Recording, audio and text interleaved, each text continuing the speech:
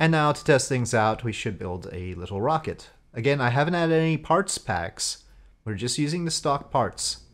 So, we're going to have the standard Mark 1-3 command pod.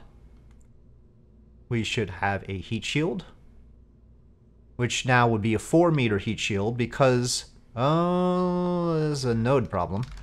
And that's because the parts are scaled up by a factor of 1.6, which means the 2.5 meter parts become 4 meter parts. The 1.25 meter parts become 2 meter parts. So keep that in mind. And the exception is for space planes. The space plane parts are scaled up by 1.722. Okay, so we've got that. And we've got the stock chutes. So, well, they might need to take a look at the configuration of this pod. Its nodes are in the wrong place. That's interesting. I bet they haven't looked at it recently. So real chutes, if you wanted to configure this chute, you would click on it while in the action group menu. And then you can configure a chute. We're going to say it is a triple chute. Nylon is fine. And we want a touchdown speed of 6 meters per second. And we're going to go with pressured pre-deployment, 0.3 atmospheres. And then the full deployment is at 1,000 meters. And apply settings. And it says succeeded. It'll change the part mass. It'll automatically size the chute to what you need. We'll keep all the ablator on the heat shield just in case, because we don't know how much we need yet. And let's see, they haven't rescaled the decouplers because they're probably expecting us to use procedural parts. We'll have a service module thing. The tank should be resized as well. So we're looking for the 2.5 meter tanks. Oh no. Well, you might want tweak scale for this. Okay, so there's still 2.5 meters.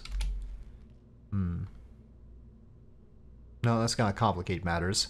Well, we're going to go with the 3.75 meter tanks then. At least that is an option.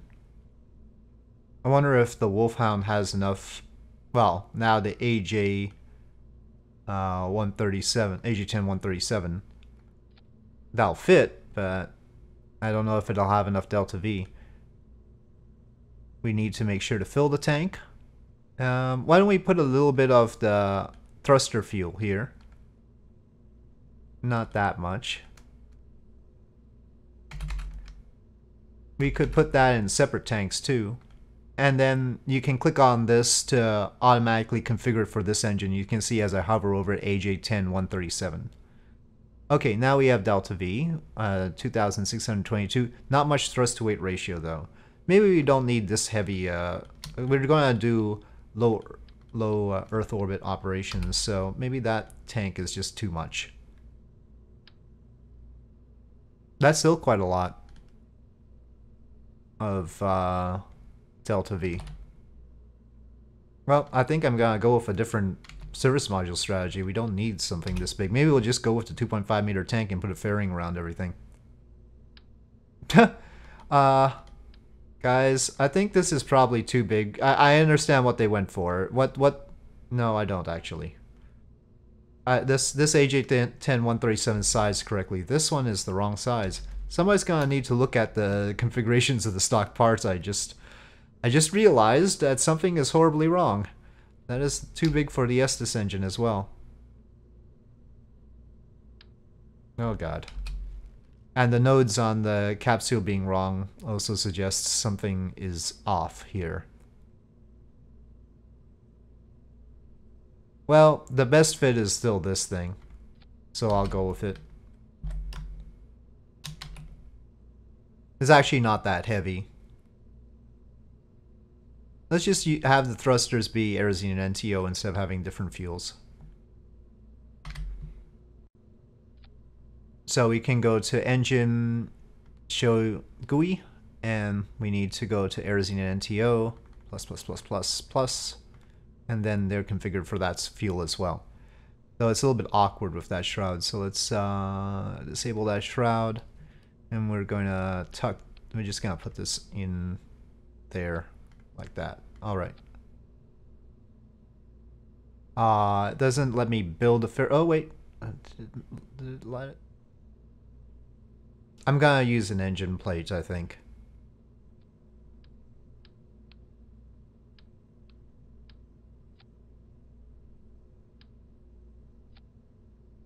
Okay. Hopefully that's correct. Alright. We almost have a decent looking rocket, perhaps. Now, I think I want a J2. This is a J2. That fits. That's what I expected. But we still need to load up the tank. And hydrogen takes a lot of space, so this is too small a tank for hydrogen. We'll keep that tank there just so that I occupy that node. But let's have a... Well, maybe we should just have the adapter higher up. So we occupy this node there, slip that in. Alright. And then we need the larger form factor tanks. And then the J2... Oh no, these haven't been configured for Realism Overhaul. Oh joy. Maybe you should get part mods. I've reconsidered. Well, we're just gonna stack a whole bunch of these together. We're gonna make it work somehow. And we're gonna put liquid hydrogen and oxygen in all of those. Maybe we should just go kerosene, because this isn't gonna lift anything. We needed the larger tanks if we wanted hydrogen. 3.75 meters is not very wide. Oh, that's why. It was sea level. The J2 was reading the sea level. Okay, hold on.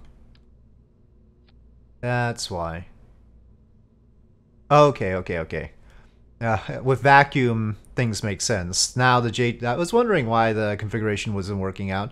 But now with hydrogen and oxygen and all of those, in vacuum, you would get 5,256 meters per second and a thrust-to-weight ratio of 1.1. Sea level, obviously not so good. Okay, so that's nominal. And maybe we'll have F1... Well, we only need one F1 booster, to be honest. But maybe SRBs, hey. They got all the new SRBs and everything, right? Oh, they aren't configured for RO yet. Oh, but this one is. This one is a shuttle SRB. How big? The shuttle SRBs are just as wide as this core. This might be overdoing it. Or, I guess they're a little bit thinner. But yeah, that's overdoing it. Oh, that's upside down as well. Okay.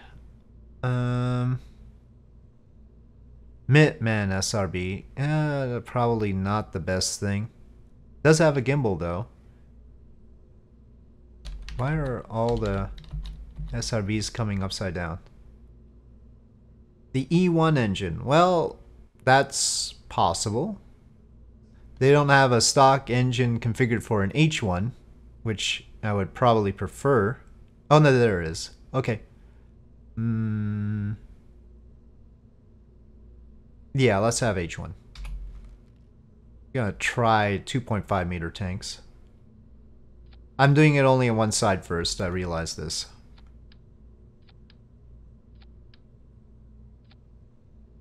And that's because I'm gonna put more than one engine on the booster.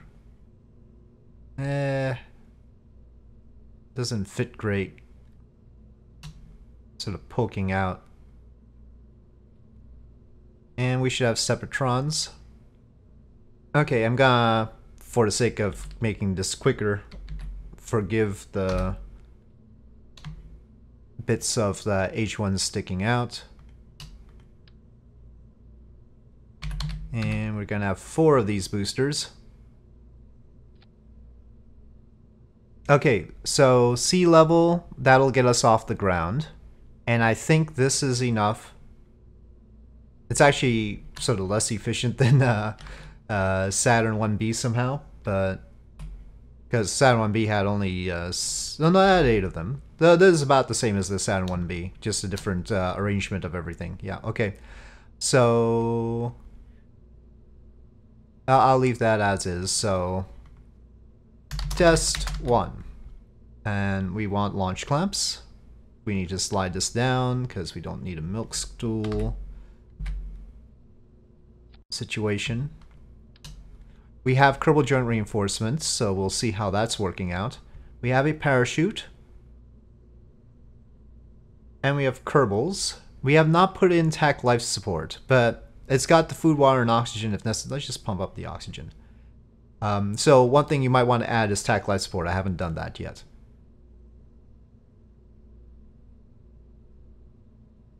Okay, we'll want the engines lighting first. They take a while to spool up, so you absolutely want them first. And then we'll probably want the J2 to light before we separate off the boosters. Okay, so SAS on, throttle up. I don't have MechJeb, it's shocking. But at least we have the information in the corner now. Ignition. So you see how long they take to light up. And launch.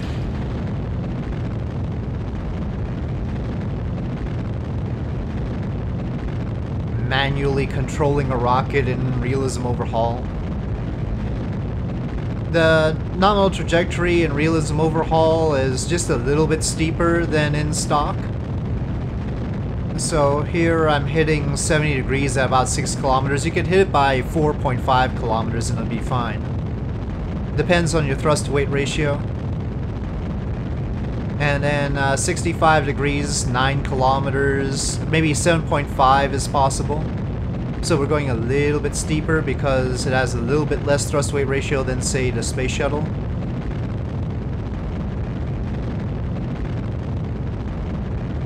The better gimbling of Realism Overhaul engines makes it much easier to control, though.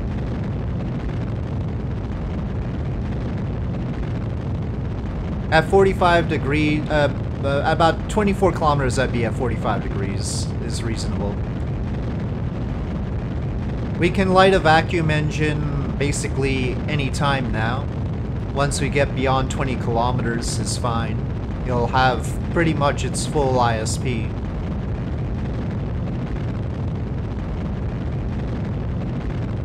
But we'll wait because we don't need the extra thrust weight ratio now. We can't throttle down these engines. So that's one difference between Realism Overhaul and stock. Not all engines throttle. As far as engine ignitions go, these are limited to 1, so they have no ignitions remaining. And we are gonna just flatten out now. Pay attention to time to apoapsis. 1 minute and 40 seconds is sufficient for this kind of arrangement. Ignition of the J2.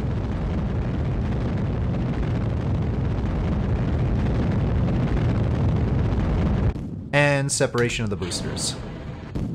So, the reason I made sure to ignite the J2 before separating the boosters is because the fuel remains settled like that. Otherwise, real fuels will model the fact that it is floating around in basically zero, microgravity or whatever. And in that case, it might not go into the turbo pumps and you're gonna have the engine choke. So, it's always good to have something to settle the fuel down, make sure the fuel is getting pushed to the bottom of the tank. There are a number of ways of doing that. RCS is one of them. Little separatrons that ignite first, because separatrons are solid fuel. They don't need to worry about that. That'll settle the fuel down so that this can ignite safely. Or just igniting it before separating off the previous stage, which like Soyuz would do. That's called hot staging. I didn't have a whole lot of electric charge. I mean, I don't have any solar panels on here, but it has built-in electric charge, quite a copious battery, 43,200. But again, this is different units. It is different units from what you're used to in stock. So that 43,200 is not as much as you might think. You can see the consumption rate is 1.9 per second right now. Okay, you can see that we're approaching our apoapsis now. And we're just gonna hang out at apoapsis until the burn is done. So we can look at our vertical speed, and a minor tilt of the rocket will keep it fairly close to 0. And we need 7,800 meters per second. This is a fairly tight orbit. The atmosphere in Realism Overhaul, Real Solar System, ends at 140 kilometers. Staging is a bit incorrect right now.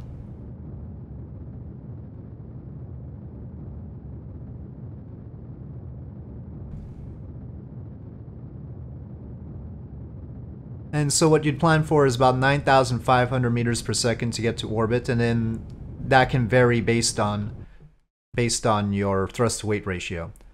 So here we are in orbit. We had basically the right amount of fuel. You can see I didn't really put much to spare. I put what I needed, 215 meters per second. I could have left this to deorbit instead. But okay, we're gonna ditch. Hopefully this will work, right? Okay.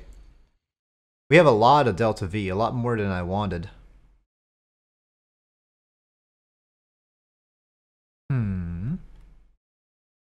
Oh, lack of pressure. Oh, this isn't a pressurized tank. Okay, well we have less delta V than I wanted. But the RCS works, which is a good backup. Now the RCS uses the same fuel in this case, so we are okay. Otherwise, yeah. Pressurized tanks, that's a whole other discussion. You'll need a service module tank to be able to feed this engine. So we're going to go over to Australia, where we will deorbit using the RCS. Now we're going to be using our backup system. And retrograde is fine. We didn't put any RCS on here. I don't know if there's any built in. It says RCS there. So hopefully, once we decouple, we should activate that.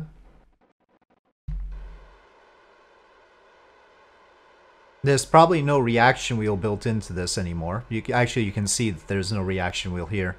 So keep that in mind.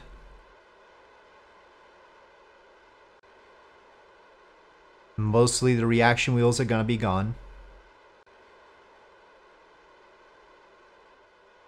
So obviously your rocket would look a lot nicer and things would work out a little bit better if you had procedural parts and made the tank sizes exactly how they need to be. And also the fairing sizes the way they need to be. Gonna go with 70 kilometers as our descent periapsis. And about 200, well I'll just separate it off here. Okay, so I'm gonna point normal so it separates off outside of our flight path. And RCS off. Separation. Uh-oh. That wasn't what I wanted. Uh-oh. We've got a problem, Houston. We've got a problem.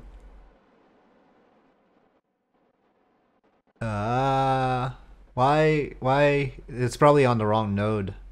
The decoupler. Oh, that's sliding off. Or the engine plate is on the wrong node. I don't know. Okay, this is gonna end in disaster. Typical. Oh no, wait, is it sliding off? It's sliding off. Maybe if I time warp. This RCS isn't working. Maybe the RCS is misconfigured.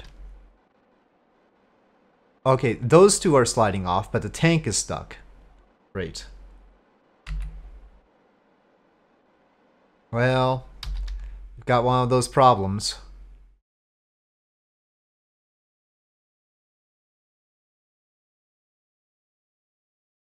Looks good though. Our RSS visual enhancement seems to be doing well.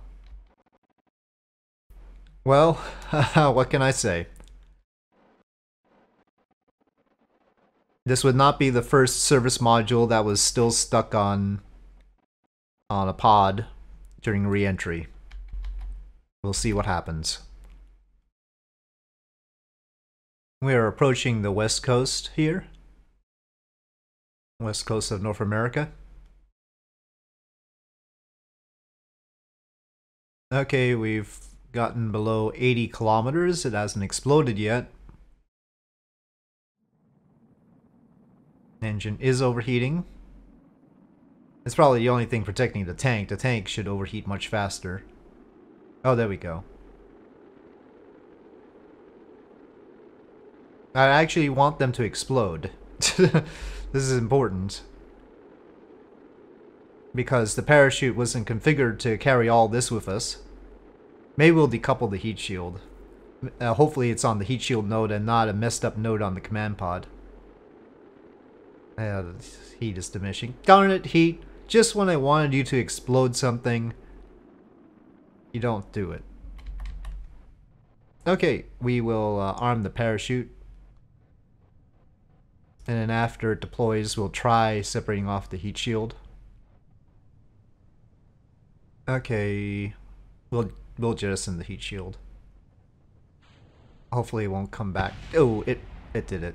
It did it. It came back and hit us. Gosh darn it, Kerbal. I should have waited until full deployment, but it was a heavy tank. It shouldn't have had that much drag on it. Whatever. Anyway, Kerbal Space Program, everyone. So, going back to the VAB. One problem with the rocket is, except for the node issue. We had a node issue. We needed pressurized tanks. See, it says highly pressurized false, but this says feed pressure too low. We need a different kind of tank here. And that's these RCS tanks would work. So instead of that, if we put this, see, it was, I think that node is what I wanted. I put it on this node. Oh, jeez. But that's because, anyway. Alright, so if we put this on here, this doesn't even have modular fuel tank. Gosh darn it. How is it not marked non-RO? Okay, do you have modular fuel tank? This one needs to be configured. I don't know why it's not. Okay, this one, that's not on the right node, is it? Okay, now Aerosine, and here it says highly pressurized is true, and now this says propellant very stable. So that's what we needed. Anyway, sure enough, there were hijinks, but that's basically how you would do it with the stock parts. I think the stock parts need to be reconfigured a little bit. With all the other mods that you can throw in for customized parts and all, sometimes the stock parts get neglected as far as their Realism Overhaul configurations. But anyway, it is possible to do this properly. So with that, I'll say thank you for watching. I hope you enjoyed this video. If you did, please do press like. If you have any comments or suggestions, please leave them in the comment section below, and I'll see you next time.